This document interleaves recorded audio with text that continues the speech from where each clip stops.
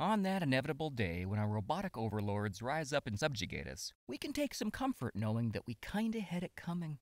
For decades now, we've been forcing innocent computers to create an endless stream of citations.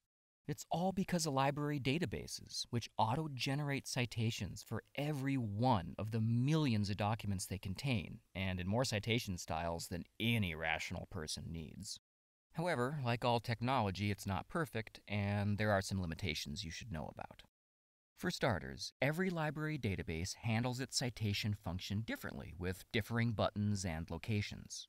It might be in the main list of results, like this, off to the side of the item record, like this, or somewhere else entirely.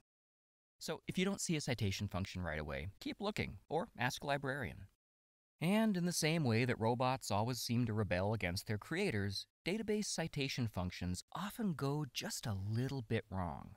Like this. Out of these 3 database-generated APA citations, 1 is perfect and 2 contain errors. This one has an improperly capitalized title. APA requires titles to be capitalized like a sentence, with only the first word and proper nouns capitalized. And this one has the author's name in all caps, which is not a normal way people write their names, silly robot. Little errors like these can crop up in any part of the citation, and a basic knowledge of your citation style can help you catch and correct them. I know, memorizing citation styles isn't exciting, but you don't need to know every bit by heart. You just need to be familiar enough with it so you can recognize when things don't look quite right. And you can learn more about APA, MLA, and other citation styles using our libguides, which are in the Research drop-down menu under Citing Sources. Now let's talk about copying and pasting database citations into your paper. First, highlight and copy the citation. Open Microsoft Word, but don't just paste away.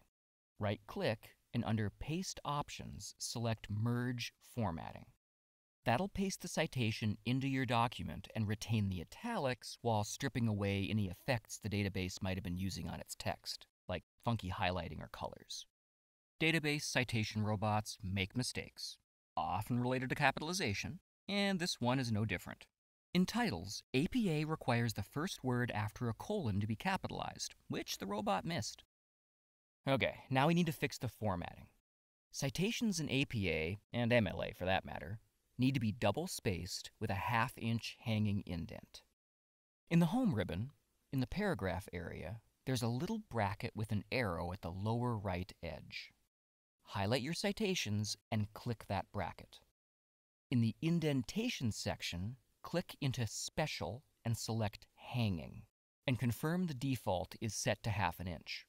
Then in the spacing area, under Line Spacing, select Double and click OK.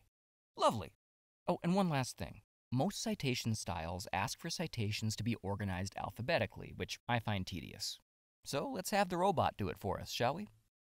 Select all of your citations again, and up in the paragraph area, find the icon with an A over a Z next to an arrow. You don't need to change any settings here, so just click OK and bam! Alphabetical brilliance!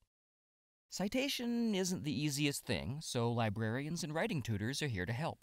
If you have any questions or would like some assistance, ask us and we'll take care of you.